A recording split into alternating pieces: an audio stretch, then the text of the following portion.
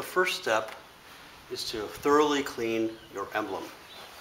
I'm going to use simple green today and spray it off pretty good.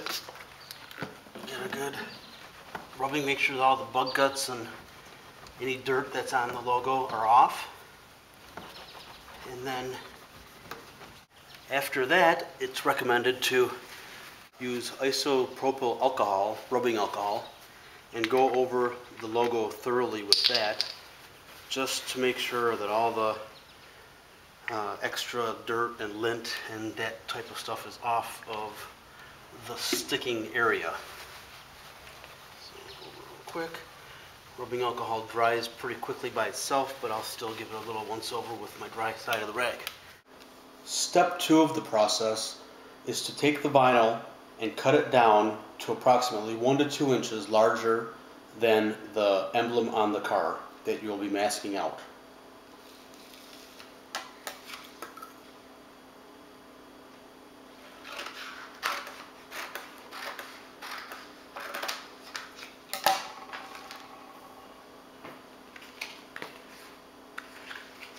The first thing to do is to take your vinyl and peel it off the backer.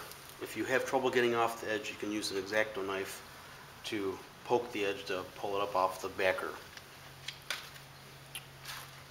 Down.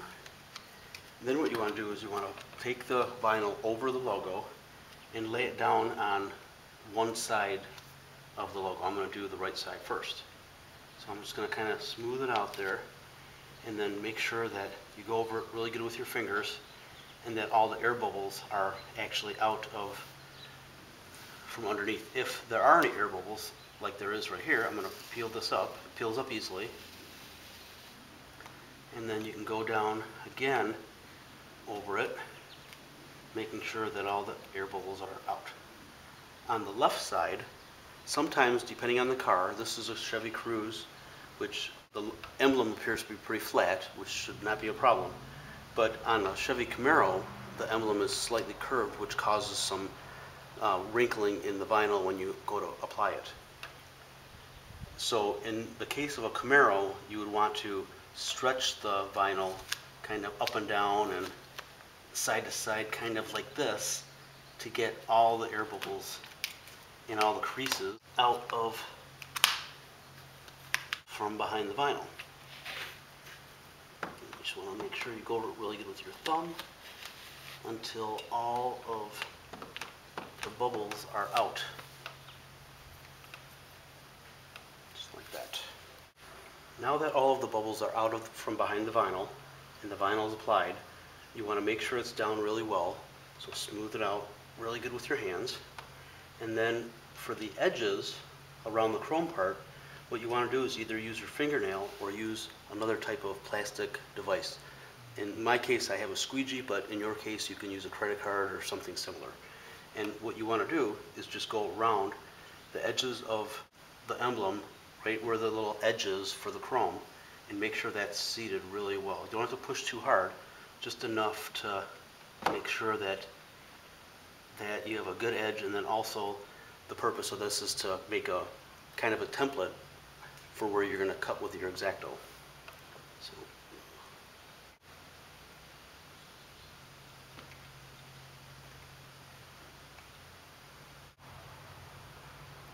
okay, now I'm ready to cut with my X-Acto knife. So I'll start up in the corner, poke in and just cut along the edge. And you have kind of a guide because there's a slight gap between the plastic part of the emblem and the chrome.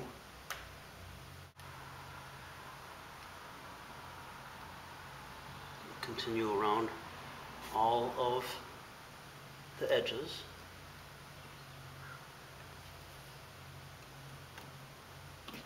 Until I'm completely done.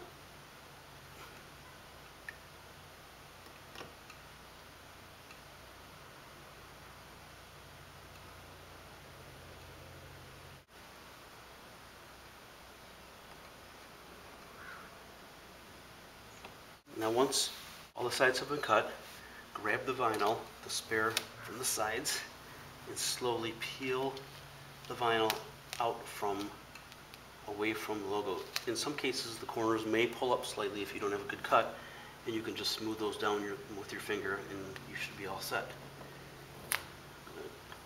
Round, cut, out.